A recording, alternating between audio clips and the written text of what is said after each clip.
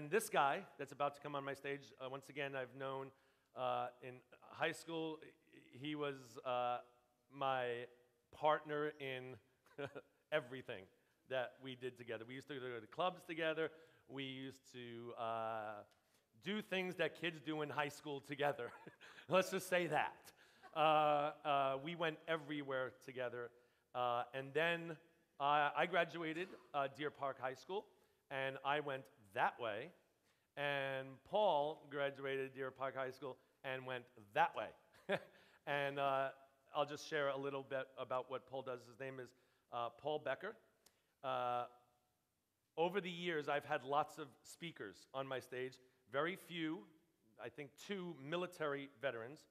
Not sure if I've had any actual war heroes, and certainly not any admirals. Well, today we have all 3. Paul has served, he's followed, and he's led at sea, ashore, and in adversity. His presentation will inform, educate, and inspire. Paul just retired as a U.S. Naval Intelligence Officer, a Rear Admiral, working in the Pentagon on September 1st. He just retired a few weeks ago after 30-something years of service.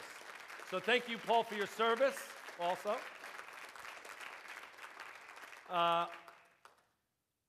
The last time Paul spoke in public as a civilian was in 1979, before he entered the Naval Academy in Annapolis, when Paul and I were in our Deer Park High School play, Arsenic and Old Lace. Is the last time Paul spoke on a stage as a civilian. He played the lead role, the leading man in Arsenic and Old Lace, and I played the dead body. I did.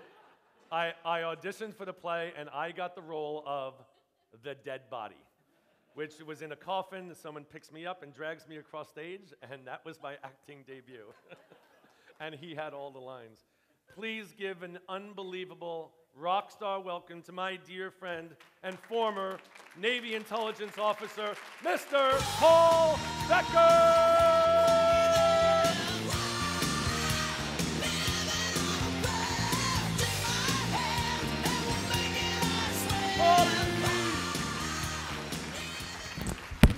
Hello, buddy.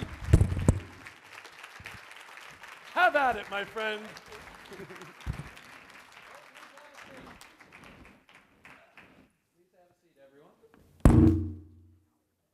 I can see the smiles, the camaraderie, and I can feel the enthusiasm.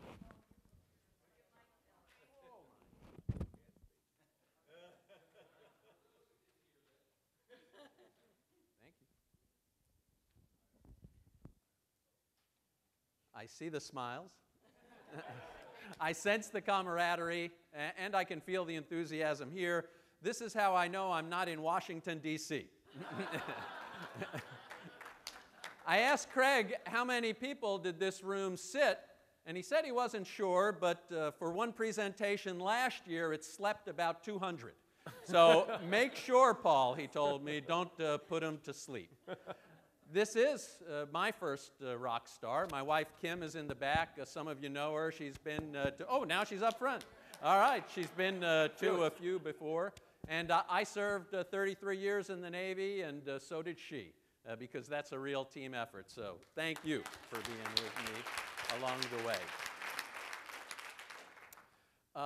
This is how I looked last month. You are catching me 21 days, 3 weeks exactly since I retired. And some folks have already asked me, what's the biggest difference since retirement? And number one is when the sun rises, I don't have to any longer. Number two is I'm wearing a lot fewer ties over the last 3 weeks. And when I step outside, I don't have to put on a military cover and salute people. So I'm really enjoying my transition. But what I wanted to do was share with you all some lessons that I learned in the military. They're military lessons, but they can apply to everyone and in every situation. Whether you're an entrepreneur that works alone, or whether you're a corporate CEO that is in charge of billions of dollars of budget and thousands of people. In my career, I was fortunate enough to be part of history, and I've served with some of the greats of our time, Army, Navy, Air Force, Marine leaders. Many of the names you know, many you don't. The names include Petraeus and McChrystal and Dempsey and Flynn and Dunford and Mattis and Hayden and Stavridis and Rogers and Mullen. And I keep a notebook, and I like to observe folks, and I like to take down notes and be analytic about what is it that made them special. What was it about their personal performance? What was it about their organizational excellence for the folks around them that made them great? And it boiled down to 3 core attributes, and those were teamwork, tone, and tenacity. And I'm going to speak a little bit more about each one of them. So my observations with teamwork, tone, and tenacity span 33 years. And there are loads of lists of what constitutes great performance or great management or great leadership. Stephen Covey wrote a book, 7 Habits of Highly Effective Leaders. Right up the road here, the former longtime vice president of Disney, Lee Cockrell, wrote a book called Making Magic, 10 Secret Strategies of the Disney Corporation. General Colin Powell has 13 Rules of Leadership. John Maxwell has a best-selling book called 21 Irrefutable Laws of Leadership. These are all good books. I commend them to you. I've read them all. I have them earmarked in my office. But frankly, they're just a little bit too long for me to remember. I didn't want such a long list, and I didn't want a list of things to do. I was thinking, what are the core attributes of the greats that I've seen that focus on attitudes and frameworks and mindset instead of just something that you do every day? And teamwork, tone, tenacity fit that bill. They meet mission, they take care of people, and they empower subordinates. These are all reinforcing things that we've talked about already today. Plus, they're short, they're actionable, and they're memorable.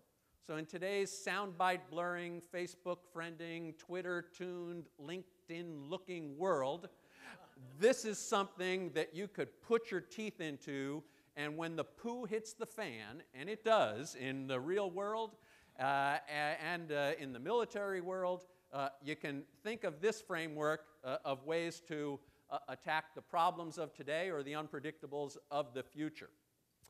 Plus, people generally remember things in 3s.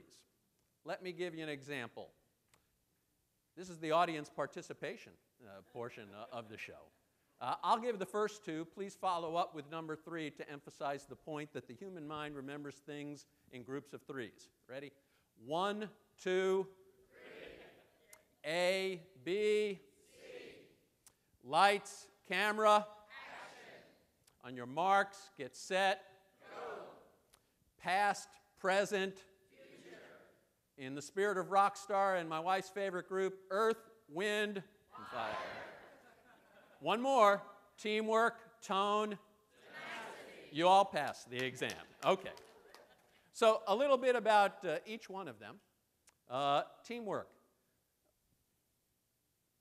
There are a lot of elements of being a leader and establishing a team. And a team could be 1 or 2 people, or it could be 1,000 or 20,000 people. There are a lot of things that a leader must do to establish good teamwork. And even if you're an individual entrepreneur, you're going to be working with someone else to market your product. That's what this weekend is about.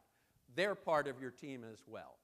So a leader, in order to have great teamwork, has to build relationships. And the goal is not the quantity of the relationships that you have. But when you have these relationships, what happens is people build trust with each other if you're dealing ethically and truthfully with them. And the byproduct of trust is loyalty. And that's the real goal for teamwork. And the greatest teams that I've ever seen had trust and loyalty with each other. And that's really something to fall back on in good times and bad. So even if you have a professional disagreement with a colleague, a partner, a client, a provider, as long as you're truthful and you have loyalty and respect for each other, you have something to fall back on, it's actually a pretty good lesson for today's society. Instead of devolving into incivility and public discourse, there's a good component that comes from that.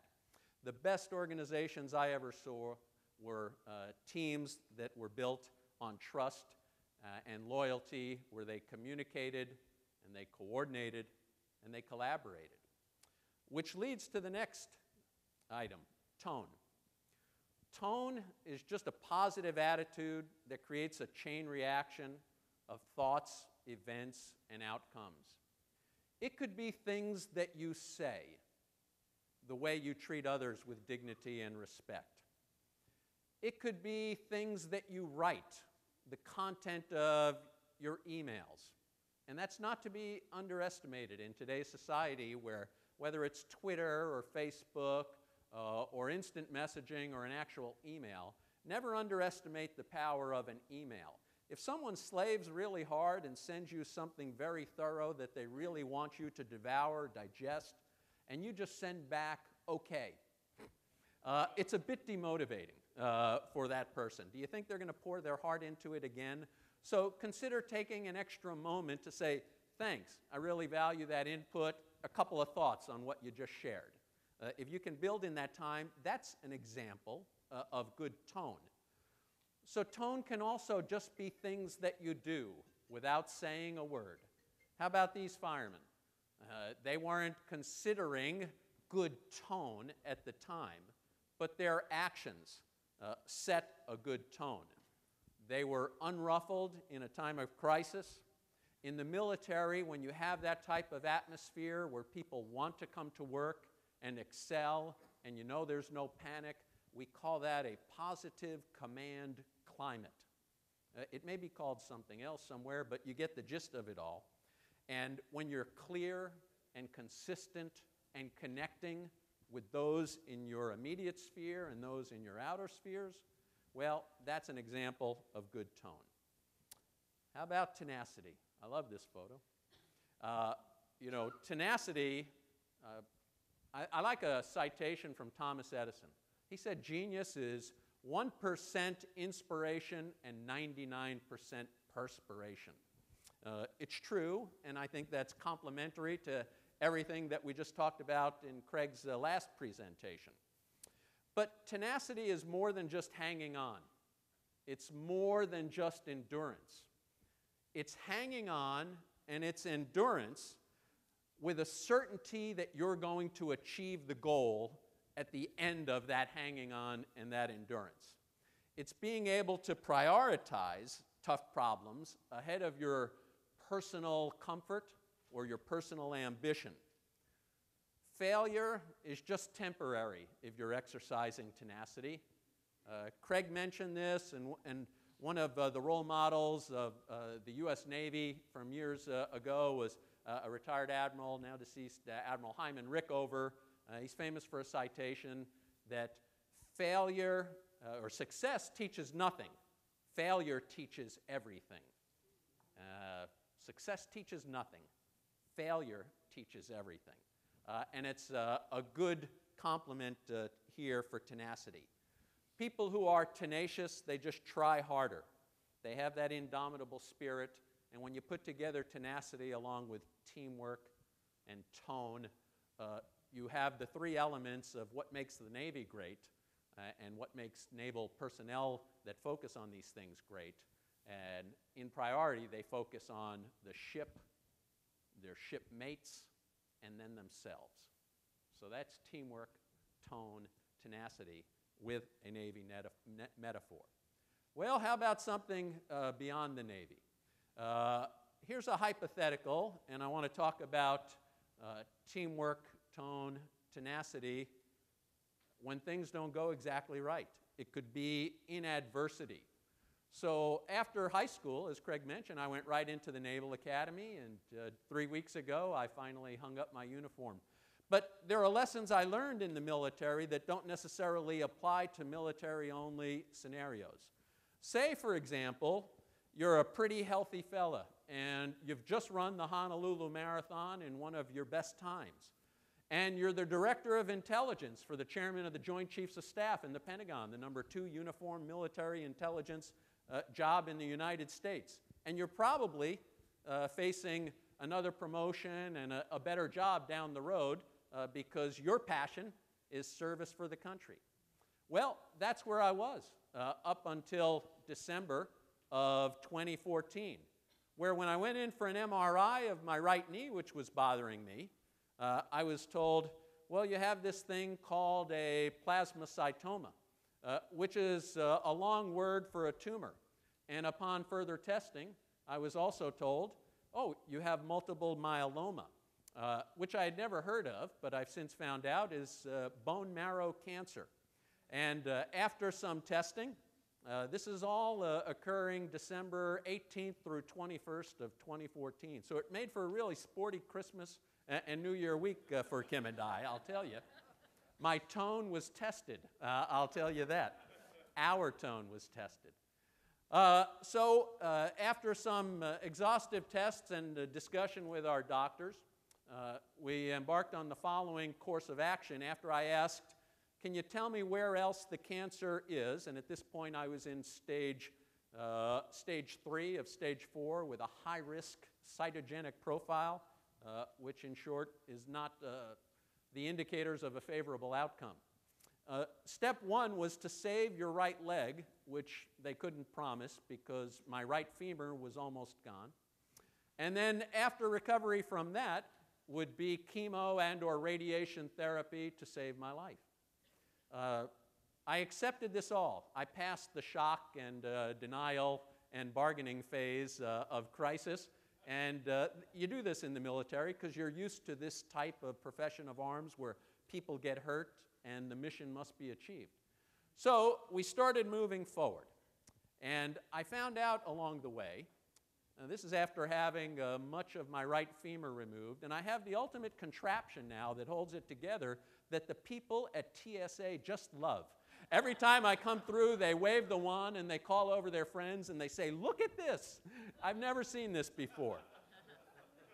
So in the course of cancer treatment, you find out that teamwork, tone, tenacity comes in pretty handy. In fact, cancer treatment is not so much about medicine. To some degree, it's all about teamwork, tone, tenacity, or maybe the 3 F's that Jade talked about, which is family and faith and fitness along the way. And that gets a testing when I had tubes put into my aorta like Natasha, and she was a great comfort and advisor to me along the way. The eyebrows fell out too, as did all the other body hair further into the treatment. And that was last August. That was 13 months ago. Okay? And then on the comeback trail, after teaming with the doctors, right? Teamwork, building that trust and loyalty relationship with those who would save me. The tone of making sure I defined what the experience would mean to me instead of what the experience would define my life. And to me, the experience would mean I'm going to come out of this better and improved and focus on more whys of things I want to do when I get better, and here I am. And then there's the tenacity, which an author nowadays named Angela Duckworth just wrote a book called Grit. She talks about the power of perseverance, and this is 10 months ago. A little thinner, a lot balder, and I include this here. This is my Naval Academy College roommate who comes from right up the road in Hawthorne, California, went to Lusinger High School. So Craig knows what makes me happy. He brought me a Mr. Bill doll of Saturday Night Live claymation skits fame from the 70s, as well as a Mad magazine compilation to make me better.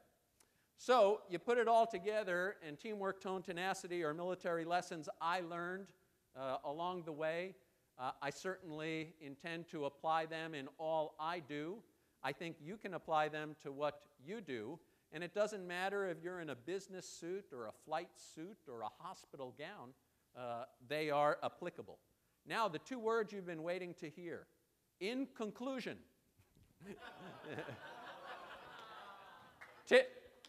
teamwork, tone, and tenacity are the triple crown of leadership attributes. Okay?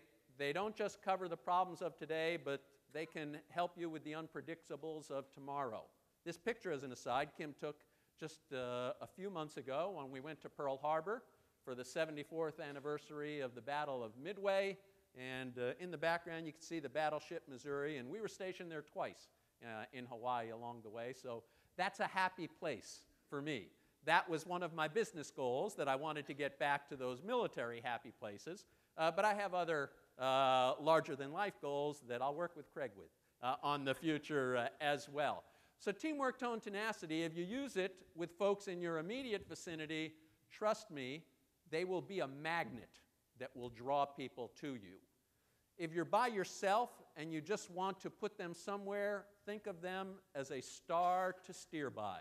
Us sailors love navigational references like that. And previews and coming attractions for what we'll talk about the rest of this week, as I understand it, it's also become my brand. My website, my LLC address, and my pending trademark all involve, amazingly enough, teamwork, tone, and tenacity. So they are relevant, they're respectable, they are rememberable. Anyone can apply them in a small group, in a large group, and as I end my presentation, I hope that you'll begin to use them in your businesses and in your personal lives. They are teamwork, tone, tenacity. Thank you.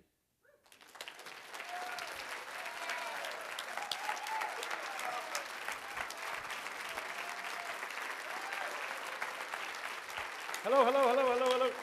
Hello, hello, hello, hello, hello, hello, hello. Let's hear it for Paul Becker. Stay up here. Oh, thank you, thank you. Oh, really, thank you. So I want to keep Paul up here for a couple of more minutes. If anyone has any questions they would like to ask, but I just want to share something. Just go to the mic if you have a question. But I want to share something of who Mr. Becker is, instead of Rear Admiral Becker. Mr. Becker, let me see, hold on. It was, how many years ago did Tyler, so in 8th grade, like 3 years ago, I think it was. 3 years ago, I called Paul up at the Pentagon. I got the number for the bat phone at the Pentagon, and I called Paul up and I said, hey, listen, I am just new at this school that we just started going to, and we go on this East Coast trip, and it's like 250 kids and a bunch of chaperones, and we go to the East Coast, and we go to like Boston and Philadelphia and New York and Washington, D.C., and we go to all these places. And I said, they'd like to go to the Capitol. And I said, do you have any connections at the Capitol? And he said, well, I do, but, you know, I have really good connections at the Pentagon. And he said, would you like to come to the Pentagon with your group? And I'm like, yeah. So I said to Paul, all right, we have 250 kids and a bunch of chaperones. Can we make this happen? And there was this whole logistic thing. You know, there's the Pentagon tours. They give tours at the Pentagon for like groups of 20 or something like 20 people. And they don't go everywhere. There's a certain tour that they give the regular people that don't know Paul Becker. So I just asked for that. Can we just do something and give the kids a tour when we get to the Pentagon? This is the epitome of Paul Becker. Not only did he do that, made me look good in front of my school, we get to the Pentagon, and I find out that before we go in, we've organized how this is going to work. Growing into, they extended. It wasn't groups. It was groups of 20, but it was so organized. We had to go through metal machines now and all that stuff. But it was so organized. And we get in there, and I find out that there are how many stations? About, was it 16 or something? Yeah, we had 16. 16 stations that are planted all throughout the Pentagon, with a high-level officer from each of the branches of the military explaining the area that we are in of the Pentagon. So the first group of 20 would go to this high-ranking official, and he would explain what's going on here. That group would go to the number 2. They had assistants, or whatever they were called, walking us around. Okay, now you go here, now you go here. And it was this well-oiled machine. And I did not know, I think it was the day before, you guys rehearsed this. We love to rehearse in the military. We rehearse. They rehearsed this whole thing in the Pentagon for us little people from Oaks Christian School. And it was by far, to this day, talked about in my school as the greatest experience. We went to, is it the E-Ring? Mm-hmm. Not many people get to go to the E-Ring. Not on the tour. Not on the tour. We were right outside the offices of the Joint Chiefs of Staff. The E-Ring is the outer ring with all the windows, and that's where all the high-ranking people are. And we go to the windows, and we go to those rooms, and we got into all that area. Who was the chairman of the Joint Chiefs of Staff at that time? General Martin Dempsey who at the time. 2 of the groups actually met. Yes. He was there, and he shook their hands. Yeah, these kids are like, it was the most incredible thing, and Paul was one of the stations there, and he put this all together. So once again, in front of all these people, the greatest experience of our lives. Yeah, a couple of thoughts on that. Yeah. First, the students were easier to control than the chaperones, actually, because Jade was there as well, so I had to, shepherd Jade and Craig around. But also, folks, it's your military. It's our military. Yeah. Okay? So in Southern California, there's not that great an opportunity unless you get down to way SoCal, San Diego. Kim and I own a home in Coronado. We'll eventually get back there. Yeah. But until then, we live in Alexandria, Virginia, which is a suburb of Washington, D.C.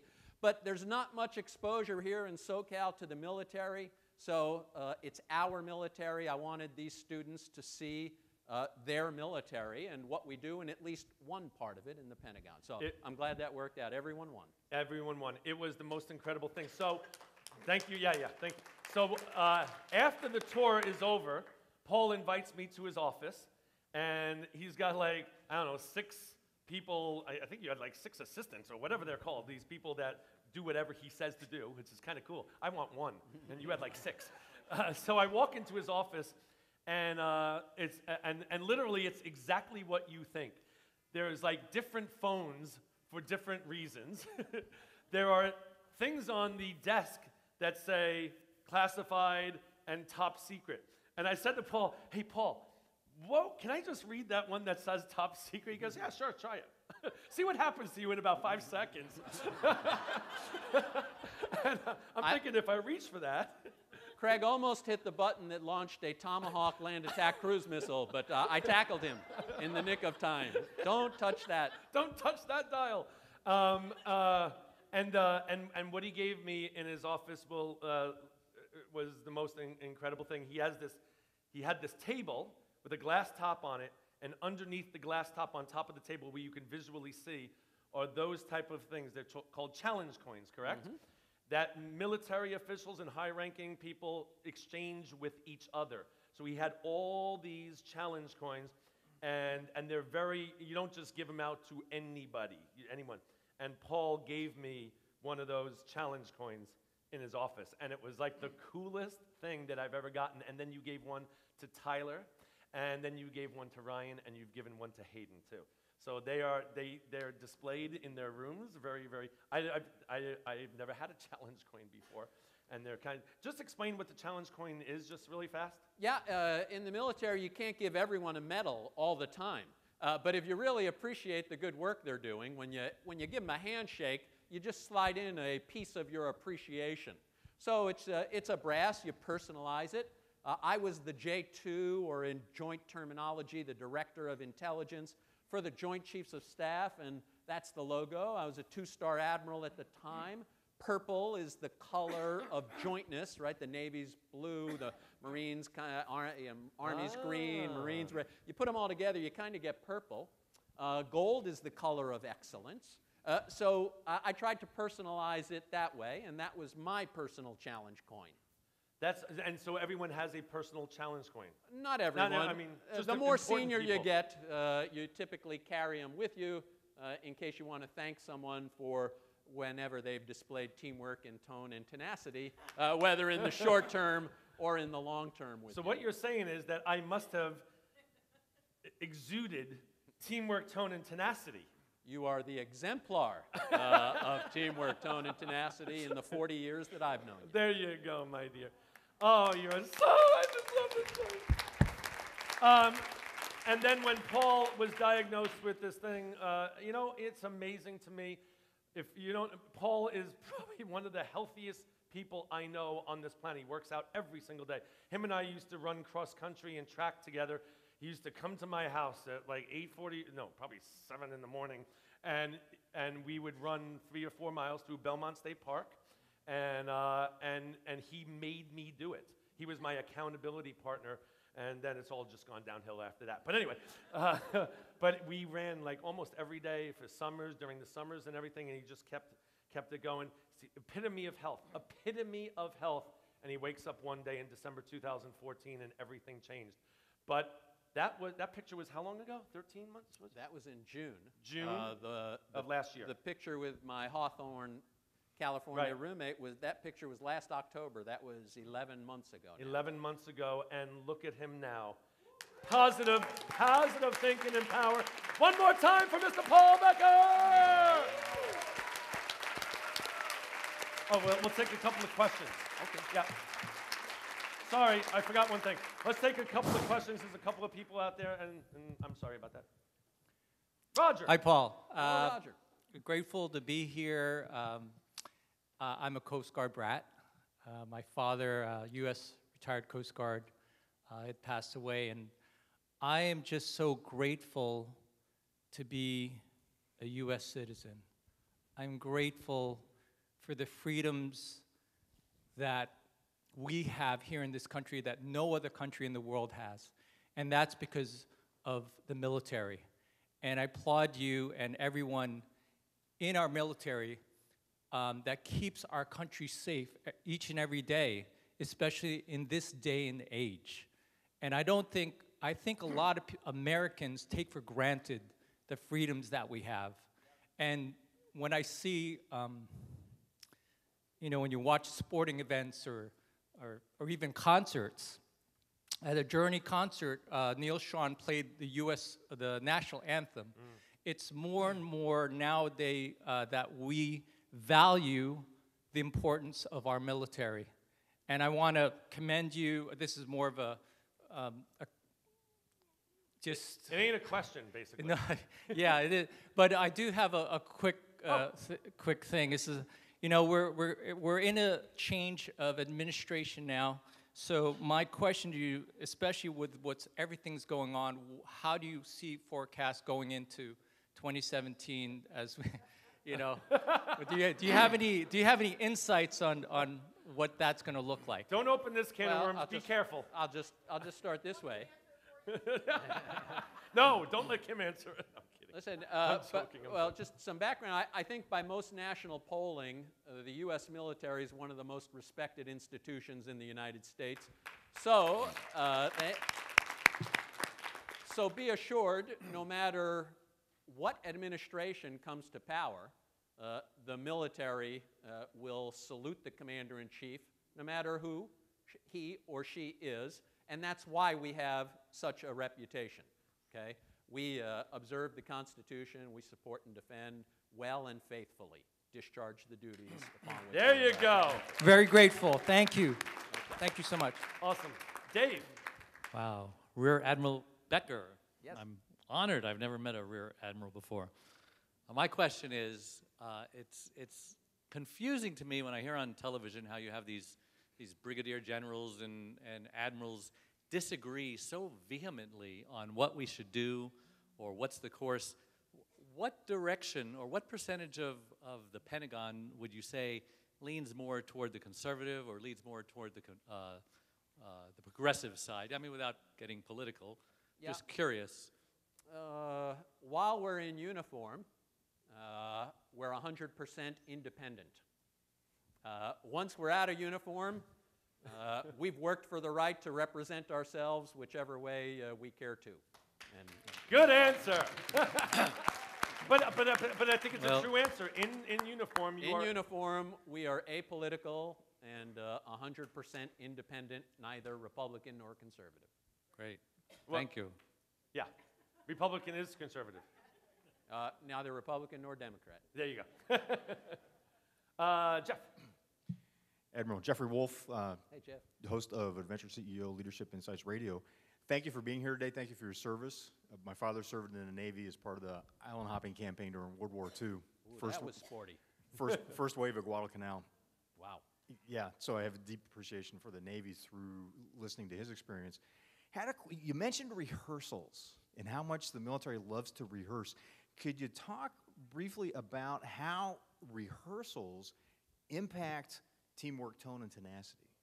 Yeah, rehearsals or training, in an academic setting, it may be considered war games, right, at a place like a service war college. Like before World War II at the Naval War College, the U.S. Navy planned out a whole Pacific Island hopping campaign that your father participated in. So out in the field, if you're an airborne ranger, you're going to practice night jumps with folks in case you need to be inserted to rescue some hostages somewhere. So how does that come into the 3 T's? It builds teamwork. Through training or rehearsal, you build up that trust and loyalty. When the poo hits the fan in training, it tests your tone. And are you able to respond to it better when it happens in real life? Because nothing earns you the respect more than when you're cool under pressure when everyone else is panicking, like Kevin Bacon at the end of Animal House, you know. All is well, all is well, right? You know. And then tenacity is if you get it wrong in rehearsal, right? Failure teaches everything. Success teaches nothing. If you get it wrong in rehearsal, you practice on getting it right in actuality. So that's how T3 applies to rehearsals or training. Love that. Hey, Master Sergeant, how are you there? Here's a military vet herself. Eldonna Lewis Fernandez, retired Air Force, and I salute you, sir. And you, ma'am. And I really resonate, you're speaking my language. I was in 23 years in the Air Force, and I love teamwork. Tenacity is something I live by. I like what you said about tone.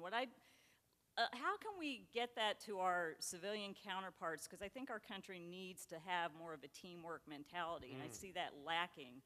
How can we get that to them to where they understand it's not just a military thing like you're saying? Yeah, it's leadership by example.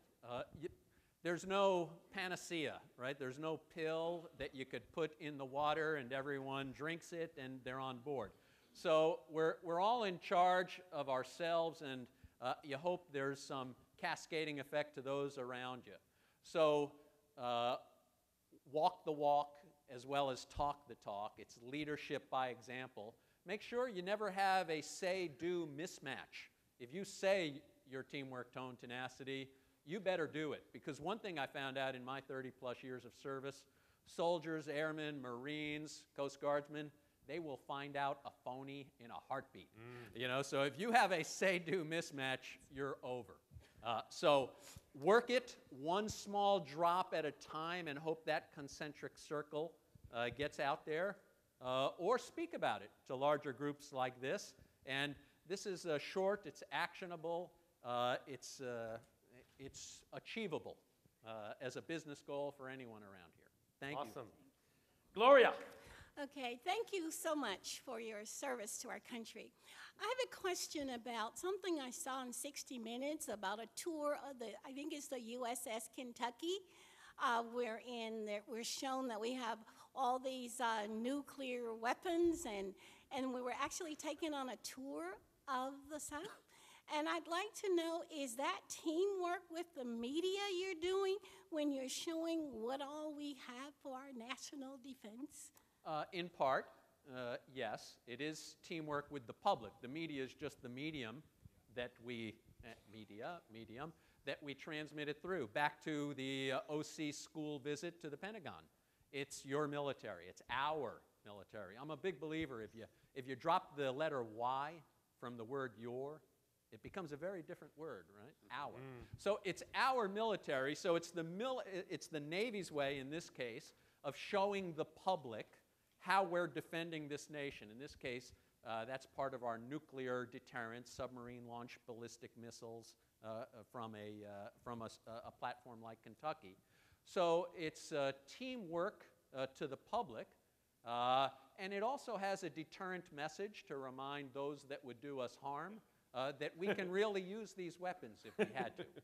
Okay. I like that. So there's a lot of strategic communications involved there, both internal to America and external. And we'll just do 2 more and 1 more. So 3 more, and that's it. Jake. AJ. I have 2. 1 comment, 1 question, Yeah. real quick. I served aboard the USS Harry W. Hill from 93 to 97, and I was the staff radioman for our command center. And during that time, I had a gentleman that I served with who was my chief at the time. And an episode happened on our ship. It was just he and I in our space, and he got choked on something, and I had to do the Heimlich maneuver on him and free him of a piece of chicken that was in his throat. Years later, he died in the Pentagon when the plane hit the Pentagon during 9/11. The trip out to the Pentagon that you allowed us to go on afforded me the opportunity to stand in the memorial garden and lead a devotion and a prayer on behalf of that chief. So I thank you for that opportunity. I've never been able to tell you that, so I thank you. That's awesome. Question is, something I ask my guests on my podcast is, out of your core 4, out of your faith, your fitness, your family, and your finances, which one of those provides you with the most power? Where do you harness the most power in those 4 to continue to strive for excellence and be effective in your influence? I'm going to avoid picking just one. Okay. On any Most people do. On any day, Jade, it may be in a different sequence. Had I not been fit prior to my diagnosis, I'm not sure the outcome would have been the same. Had I not been a person of faith, I doubt the outcome would have been the same. If I did not have a loving wife that was with me every step of the way, I doubt the outcome would have been the same. Yeah. So, just like teamwork, tone, tenacity, sometimes I get asked, which is number 1, 2, and 3? Put them in sequence for me. And it's a circle. And you may just hit it at some point in the circle, and at that moment, tone is more important than the other. Or at some point of my life, faith was more important than fitness, but vice versa. So that's a long way to say I don't have an answer. Would you say that all 3 are effective in harnessing, giving you power to continue to strive for influence? Absolutely. All right. Well, thank you. They're an indivisible triad, right? Faith, family, fitness, teamwork, tone, tenacity. They're a triangle. If you lose one leg of that triangle, the other 2 sides collapse on themselves. Then you don't have a... So they need to all 3 be there. Amen. Thank you. Okay. Awesome. Hi, sir. My name is Orion. I'm very honored to be talking to you. I'm Israeli. I served in the Israeli Army intelligence. I have deep respect for both our armies, and just super grateful again to talk to you. And my question is, what do you do to set your mind for success, to set the tone? Do you have rituals? Do you do anything to set your tone? Yeah, I do. Thanks, Orion. We probably have some of the same friends, from the Israeli Defense Forces. Catch you on a break and you talk about it. I envision an end state, so it's a visual for me of what I want to achieve. Right? Remember that hand on the rock with tenacity? That's not my end state. My end state's when I climb on top of that rock and I'm doing something else. So I start there and I work my way backwards.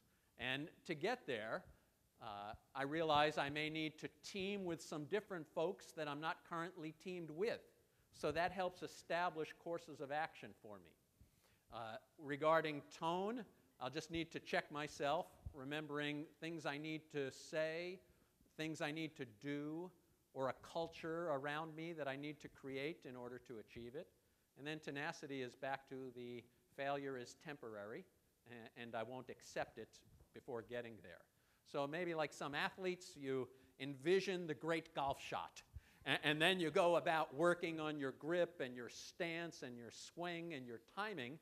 I envision whatever it is, the mission I want to achieve, and then I work it backwards with a framework of teamwork, tone, tenacity, because I can only remember 3 things. And there's good alliteration there to help me out. So thank you. Good question. Good Toda job. rabba. Last but not least, How you doing? Mr. Walt Gressel. Hiya, Walt. Hi. Thanks for coming and sharing with us. For 37 years, I worked in the aerospace industry as you were my customer. So in this room full of entrepreneurs who deal with customers, could you give 3 tips on customer service mistakes or attitudes that your customers, or actually you were our customer, so what mistakes in dealing with you as a customer did your suppliers, the defense industry, make, or what opportunities for improvement did they have? Okay. I've had consumers as well. My product was intelligence.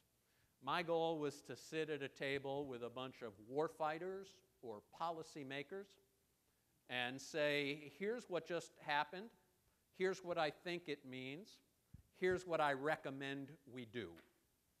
Okay? That's the role of an intelligence officer. Intelligence is information that's evaluated, and you add some perspective to it. So as I transition to become a civilian, I can still provide intelligence. It may be business intelligence instead of national security intelligence as well. So I never bought into the philosophy that the customer is always right. I'm not a businessman, yet. Yet? So I don't have the maxim, down pat, but it's not to say that they're never right, but I'm always interested in a dialogue in the exchange of information to understand someone's goals, their needs, and make sure that the product matches and that you get some coherence between the two. That's number one. The second thing is that I think producers in the corporate sector typically had a bias towards action. That is, they wanted a product. They make money by producing a product, employing people, delivering some either a hardware or a service, and it may not be what the customer needed. And sometimes in the name of business, the producer just shoveled the product at us, in this case, the consumer, and it was a bias towards action, not in the most positive way. And then I'll leave it at 2. I can't think of a third one. That's a good one. Plus, the timer says, we're, out. We are. We're so over, but it's so worth it. All right, one more. Once again, I love where you're going now. Paul is, seriously, he's become a civilian, and in 3 short weeks, he's been building the foundation, but he's becoming an entrepreneur really, really fast. He's going on the speaking circuit. This is literally his first speaking gig, and he's, and just signed with a pretty big speaker bureau and getting him out there, and they want his message.